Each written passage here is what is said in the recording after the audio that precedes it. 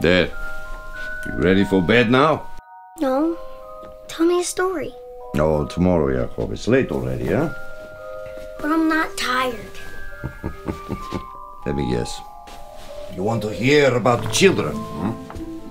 Well, there was one named Emma and another named Enoch, and they all... From the beginning. Okay. Once upon a time, on an island, on the other side of the world, there lived some very peculiar children. They all lived together in a big old house. It was an enchanted place where no one could find them. And the sun shone every day. They were so happy. What were they like? They were not like other people. They could do amazing things. Like what? Well, let's see here. There was a little boy who you couldn't see at all unless he was wearing clothes. And another one who could hold fire in her bare hands as if it was nothing. There was a pair of sisters who could talk to each other without ever saying a word. And a girl who could walk without her feet even touching the ground. She was so light, they had to tie a string round her middle to keep her from floating away. And they were all watched over by a wise old bird. Did they have to stay there? Yes, they did. Because they were hiding.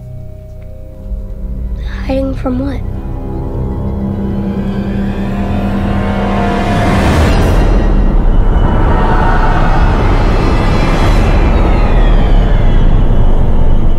That's enough for tonight, But I'm worried. No. You must sleep, I'm putting this away.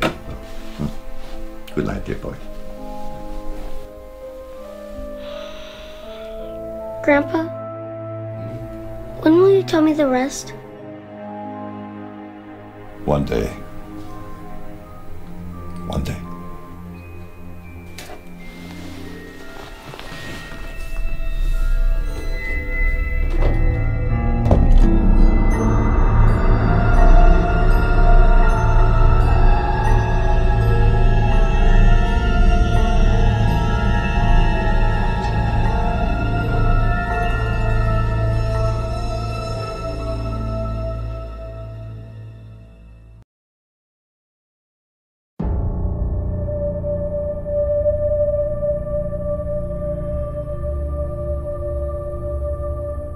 When Bod's family is killed, he takes refuge in a graveyard.